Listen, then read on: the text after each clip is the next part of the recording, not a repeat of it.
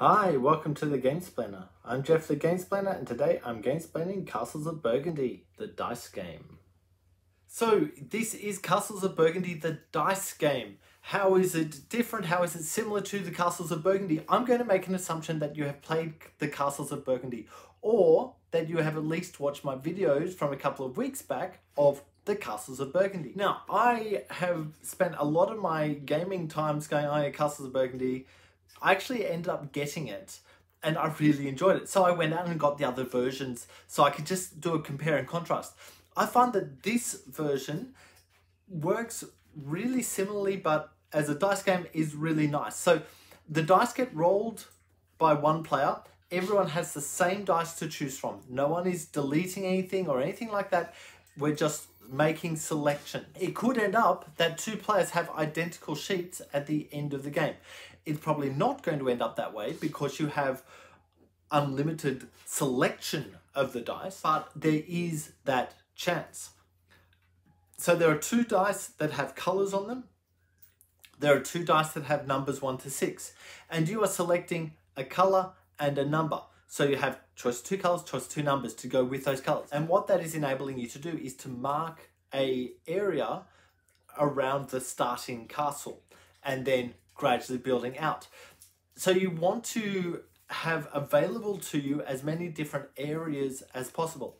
If there is a roll that you're simply unable to find a way to get it in, you can always just circle a orange spot, and that orange spot allows you to change the number on a future roll. When you finish an area of a color, you will get points for that depending on how far through the game you are. So the earlier in the game you can do it, there are 3 phases. If you do it in phase 1 and there are 4 spots, it can be worth 10 points. But later in the game, that might only be worth 7 points. I'm just making these numbers up. Of course, I don't have the score sheet in front of me. But that's kind of, there's a little bit of a change of value of spots. So there are spots that can only be taken by a 1 or 2 die. There are spots that can only have a 3 or 4. There are spots that can only have a 5 or 6. There are spots that are able to be filled in by any number as long as the number is not the same as the number already in the box or already in the hexes next to it, the joining hexes. There are spots that can be filled in with any number, but once an area is filled in with a number, you must use the same number again. Each of the different types of field will score slightly differently or will do something slightly different. And so you finish up a type of field, you're circling the area of that color, and that then enables you to do something in future turns. So one of them is you can change the number, as already discussed. One of them is you can change the color.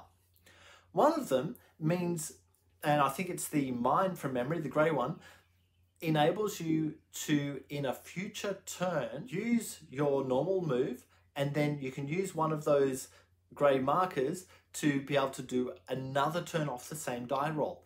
However, you can't use the exact same combination. So if there's, say, a 5 and a 6 and a green and a yellow, you could use the green 6 and then the green 5. Or you could use the green 6 and then the yellow 6, for example. But with each of these bonuses, you can only use one of the bonuses per turn. So that stops you from being able to use a bonus to change a number and then use another bonus to do the die thing again.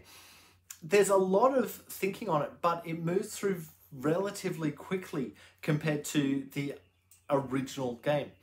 In fact, I can turn over a game of this in probably about 20 minutes. The box says 15 to 30. And yeah, I think that's probably right. Once you know the game, it rolls around fairly quickly. This is a relatively easy game to play. I think if you understand the original game, it conceptually makes ideas work. But I think with this one, if you don't know the original game, then playing it doesn't matter. Like you can do the thing because it's understandable what you're doing, and there's no necessity to have the backing of the original game behind you to think, if I do this, I can do that and that. This is one of those games that just rolls around really, really easily. So look, I think I'll leave it there. Please go ahead and watch my gameplay/Gamesplanation, because there's only one video for it, of the Castles of Burgundy, the dice game. If you have any comments or suggestions, please write them below. If you have any games that you would like to be gamesplained, please shoot me an email to thegamesplainer@gmail.com. Follow me on Instagram and Twitter @thegamesplainer to keep up to date with the games I'm playing. Subscribe to my videos to keep up to date with the games that I'm gamesplaining. And until next time, enjoy gaming.